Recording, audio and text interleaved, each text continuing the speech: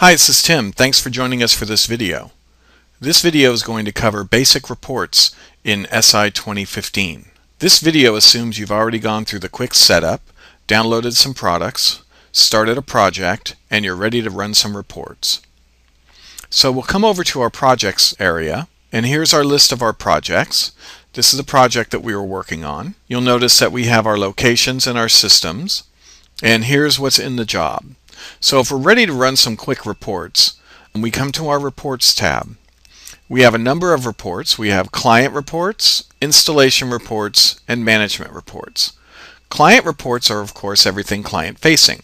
We have a number of stock templates that ship with the software, and you can also download a number of custom reports from our knowledge base, and we have a full report designer so you can create your own. Some of the reports include a contract, scope of work, summaries, proposals. So let's just go ahead and run a proposal. We'll have a proposal with large images. This is a stock template. And we can sort the information by either category, location, system, or a combination. We'll just go by location. We also have some themes that you can download to give some flair to the reports. We have a number of these themes. You can download these themes, or if you want to create your own, we tell you exactly what size to upload for the header, what size for the subheader, give it a name, and you can create your own theme. So let's go ahead and use this one. We can also choose an image for the cover page. So let's go ahead and run this. We can also choose what type of information we want to show. How detailed do we want to be? So we have a number of options here to edit what we show in the proposal. If we want to show the model number, if we want to show the line item pricing, or if we want to hide this detail, it is up to you. So you have a number of options. So let's go ahead and save this, and we'll run it.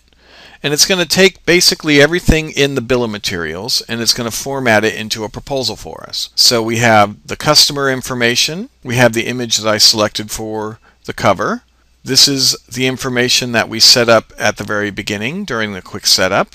And as we walk through this proposal, you'll notice it's by location. We have a scope of work.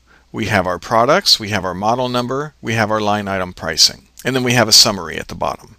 So as we walk through this, we've got each office, and there's a summary.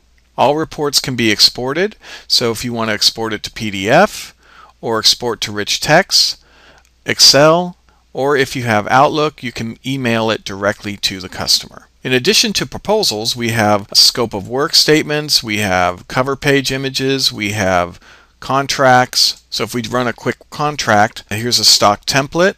It's got some basic terms and conditions. These can be edited. It's got the customer information. We've got a payment schedule that we set up when we first set up the project, and terms and conditions, and a place for the customer to sign. We can also combine a number of reports. So we can create report groups. You can give them a name, and then you can add any number of reports, and if you group them together, then we can run a single combined report. This saves a lot of time and gives you a custom package for your documentation. There's our cover page. We have a project summary, which basically summarizes what's in the job, the hours, the labor, a scope of work, our proposal, and we'll end up with a contract. So I could export it to PDF. If I have Outlook, I could send the whole package right to the customer. We also have a number of management reports, so we can get a good overview of where we are in the job. First thing I might want to do is run a quick gross profit, see how we're looking. So I can go ahead and run this.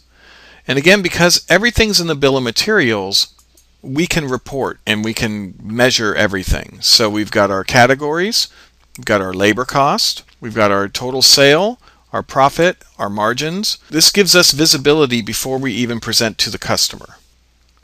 We can also run checklists, so I can give my team detailed instructions on what goes where. Here's what goes in the offices. Nice little punch list.